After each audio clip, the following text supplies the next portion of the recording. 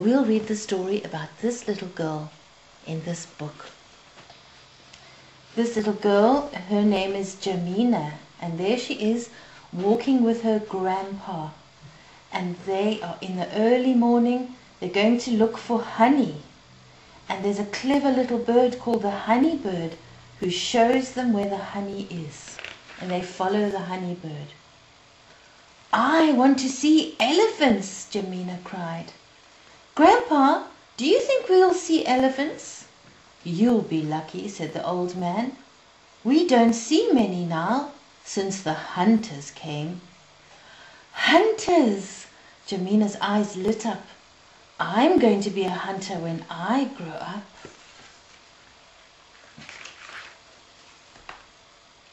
And there she is running in the veld, and there's a beautiful weaver bird making his nest. Looks like a little basket. Jamina pretended she was a hunter. She shot the mighty elephant and she tracked the rhino deep into the forest. She stalked a pride of lions. Then she turned back to look for her grandpa.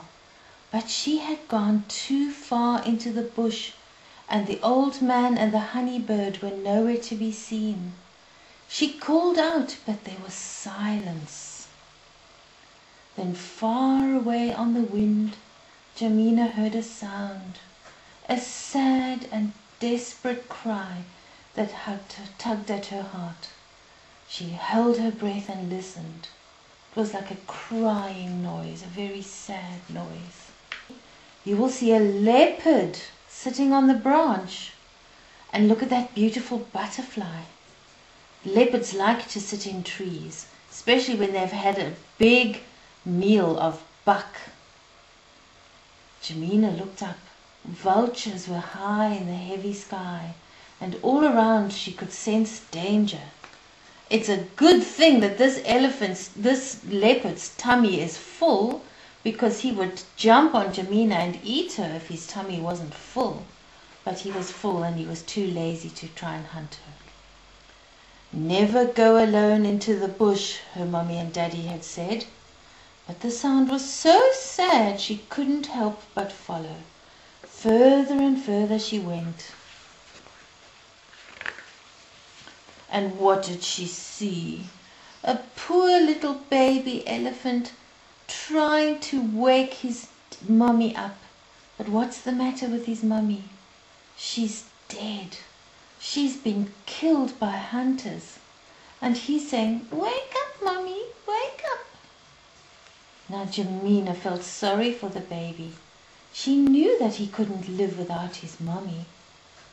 She would try to lead him home, and perhaps they could find his family on the way, because elephants live in big families. They have lots of aunties and grannies and cousins, and this little baby needed his family. But the baby was so frightened, he was scared of her. "I'm not a hunter," she said softly. For a long time she stroked his head and talked to him softly, and finally he calmed down and he nuzzled her with his trunk. Jamina stood up and walked a few steps. The baby followed. He couldn't walk well because it was so hot. Then the rain came and cooled them down, and the elephant found the strength to go on. He's also very thin, because he couldn't drink any milk from his mommy. At times they slipped in the mud and they struggled, but they kept on walking right through the storm. And look at this beautiful dragonfly with raindrops on his wings that look like diamonds and pearls. Isn't he beautiful? This lovely green chameleon sitting on these plants, and that's a big anthill, and inside live lots and lots of ants. And there's a beautiful orange plant called an aloe. As the skies cleared, the baby got excited, and Jamina thought she could hear the elephants. But when she stopped to listen, there was only the whispering of the wind in the grass. For a long time the elephant wouldn't walk. Then sadly and silently he carried on. "If you are lost," her grandpa had told her, Follow the afternoon herds and they will go down to the river. Home is on the other side. So she must look for herds of animals. And she was very lucky because they found a herd of zebras going along the dry grass in the hot sun. They're going down to the river to drink some water. And if you look closely, there's Jamina and the baby elephant walking with them. And they walked the whole day, and it was very, very hot. As the sun went down in the sky, they finally reached the river.